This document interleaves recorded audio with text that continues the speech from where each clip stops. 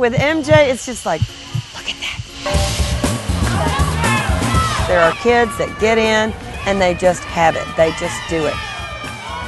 MJ was 8 years old, and he was swimming against guys 14 years old, and that was fantastic for us, He's a strong young man. And just to see him evolve and to find something A, he really likes, and that B, he excels at. There's moments, I'm really a proud mom. I'm like, that's my son, challenges or not, it's a great feeling.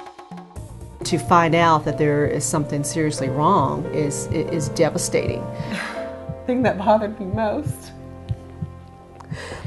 when they talk about them stopping their heart and then having to start it back. Yeah, that was tough.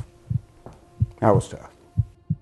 People think that cancer is the #1 challenge and killer of children. It's not, it's hearts. So every minute somebody's faced with these decisions and these challenges. One thing that I will say to them is, you be strong, you believe, and be determined to win.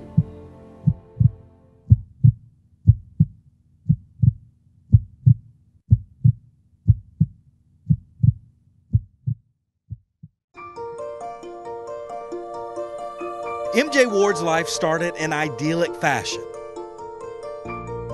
with a couple of parents that saw him as their own little miracle. Oh, it was exciting. We found out we were having MJ. We've been trying for a while.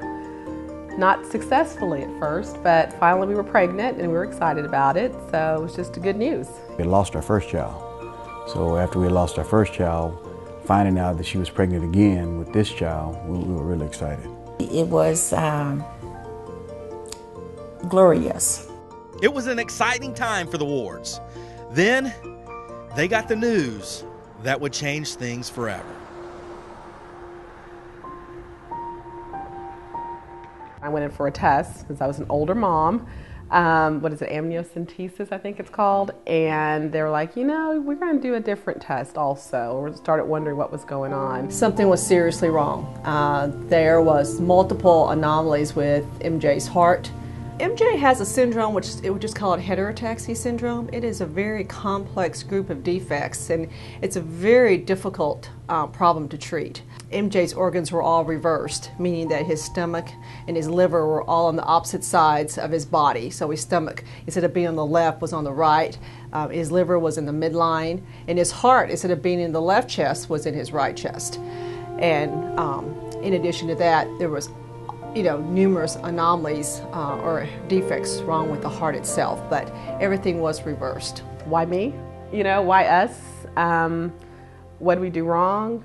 Was there something wrong we had done along the way? But then it turned to, okay, we're excited, we want a child, we'll deal with this. But it really was kind of at first, a little bit of sadness, of course. It was sort of like devastating to us, but I know God knows best. And so that we were happy. It seems like almost unfair for a newborn baby to, be brought into this world and be faced with, all these, different hospitalizations and painful procedures. It's like anyone who finds out that things aren't, quote, normal. But at the same time, because of their relationship, because of their ability to communicate with one another, they were able to channel both of their emotional strengths that they have as individuals and collectively become better. Me and my wife really decided early on that whatever happens is going to happen, but we're going to make it work. They never looked upon it as something that wasn't unsurmountable. There was never any disbelief that this baby would have every opportunity to survive and to thrive. We relied on our faith. We know God will work it out. Yes. And we knew he was going to have an operation shortly after he was born. and we knew that was going to be a follow-up operation. Of course, they were disappointed, they were sad, but I think they took it rather well. I don't think they were in any type of denial, as some families are. I think they were surprised. They were, I remember Mr. Ward especially was very disappointed that his son would not be able to play competitive sports, because I know, he has a football background, and I recall that he was, it was somewhat in an amusing way, but, kids with MJ's type of problem are not able to play on a competitive type of team sports because they don't have the endurance to keep up with the other members of the team. The unique thing about the pregnancy is that they knew before the delivery of their child that their child was going to have a challenge. And what they did is they were able to gather the resources that would allow them to provide the best opportunity for that child to do well. The one thing I was really adamant about was I want to know everything so that we knew what we were facing so we could prepare accordingly. Dr. Carlos and Dr. Ko told us our options. They said one of three things would occur. One, he'd immediately be taken from me. I was at Medical City. He'd go to Children's Hospital. Mitchell would go with the baby. He'd have instant surgery because he could possibly need 3 surgeries. Second scenario, he'd need a heart transplant. Or he's okay. He can forego the first one. There may be some challenges. Other things might come with it, but we'll see. So when he was born, of course, Mitchell, of course, was happy as could be. I was happy as could be. They whisked him away, and I'm sitting there thinking, okay, someone give me feedback, because no one came back to the room to tell me anything. I remember that. I'm like, what about me? When he first was born, he was there for a while, and they had tubes and things, and he had something in his head, what they put in there, I guess, for the breathing and the other thing.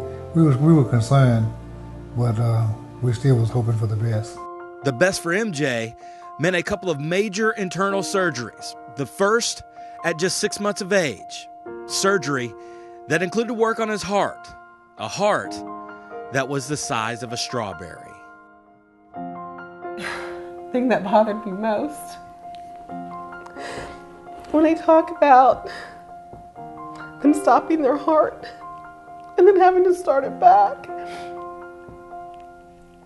Yeah, that was tough. That was tough. When we saw him after surgery, when he came in, when he had the first open heart surgery, he had tubes like in all parts of his body. And we were concerned.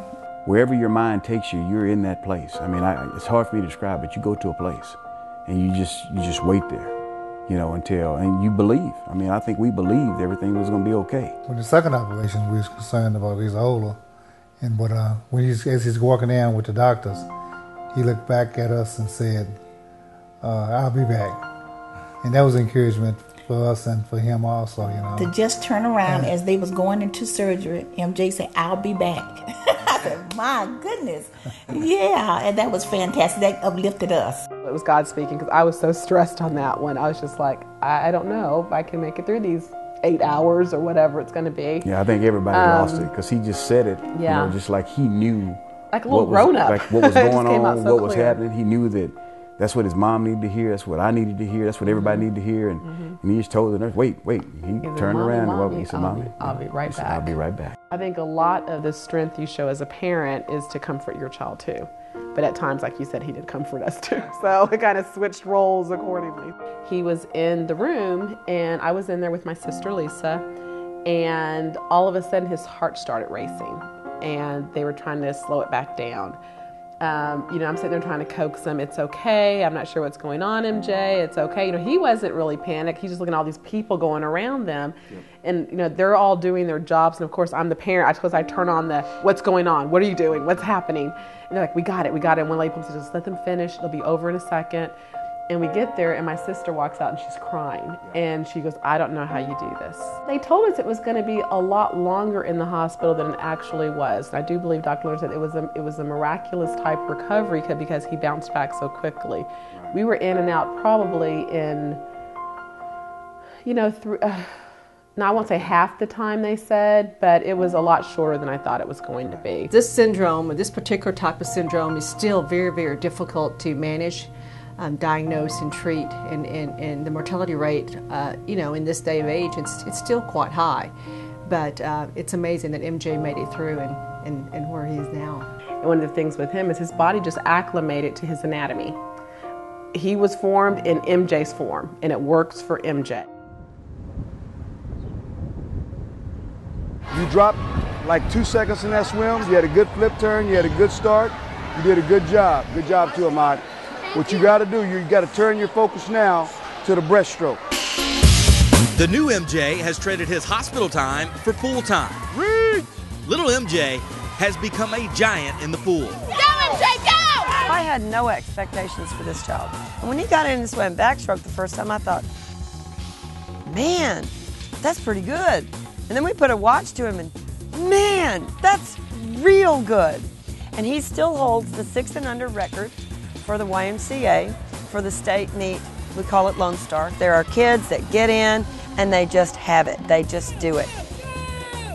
With MJ, it's just like, look at that. He's a natural.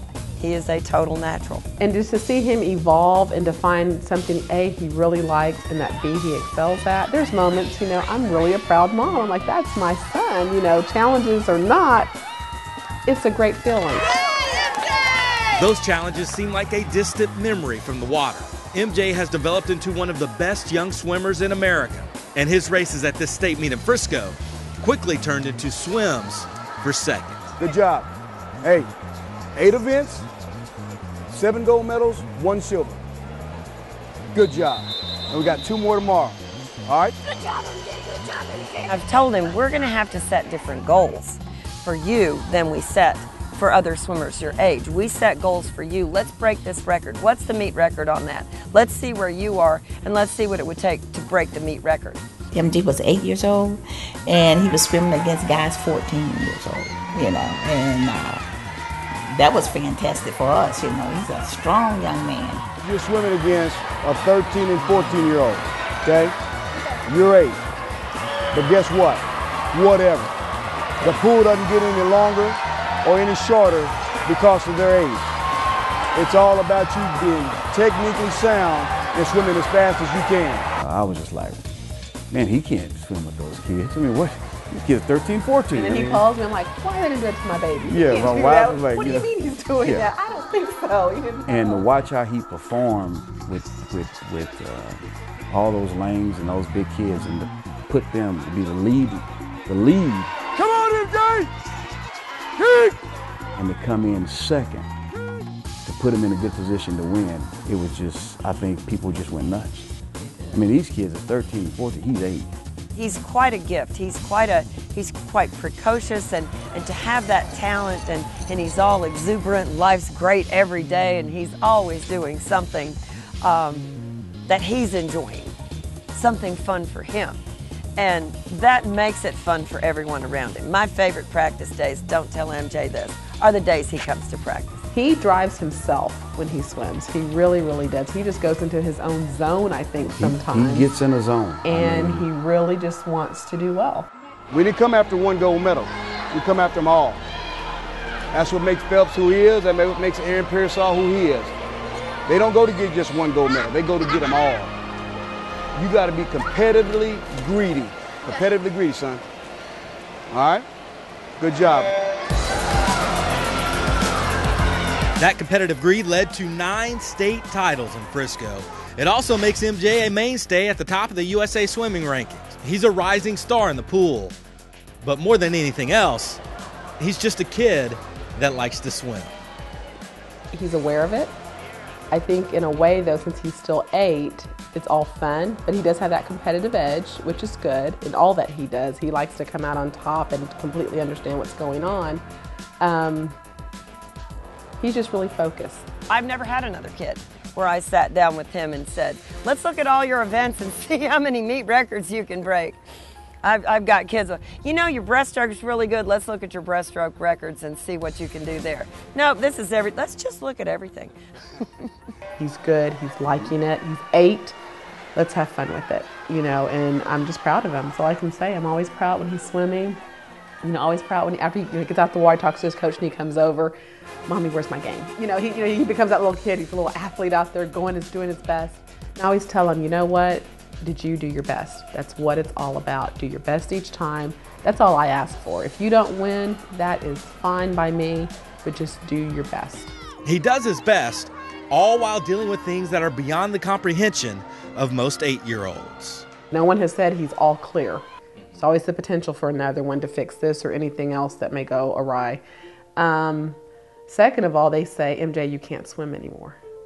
You know, that would break his heart, break my heart, you know, so that's still out there. You know, again, you put that aside, you put it in a little place, keep it safe, and you just hope for the best and pray for the best. And, you know, you're just that much more proud in the moment, saying, let's enjoy it. We did not actually correct his heart, but we do what is called a palliative type of surgery, which means that we reroute his blood flow so that his heart is still pumping the blood to the lungs and to the body, but it's not corrective. We didn't go in and correct it and make it into a normal heart. So his heart is still abnormal and still consists of the majority of the defects that he was actually born with. When he went to camp at Texas A&M, he was there for a week, you know, and he's 8 years old, and he's staying in a dorm by himself, you know, and you could give the medicine to Texas A&M and have them administrate it, but me and my wife wanted him to do it.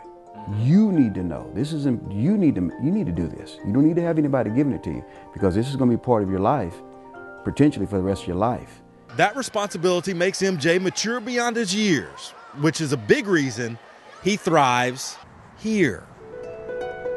Lamplighter really does not push kids, but we use a constructivist model of educating children, which lends itself to students feeling compelled to work harder. MJ excels in this environment, even if at a glance, he looks like just another kid on the playground. We would never know. He is out on the playground, playing and interacting with everybody. He never speaks about having any limitations whatsoever. He is active in the classroom. I never see him. We have quite a few children that come in on a daily basis, just for little stomach aches and little Band-Aids. MJ never comes in. He is too busy out there enjoying school and enjoying his little life. I think we talked about it a little bit when he was in first grade, especially being in PE.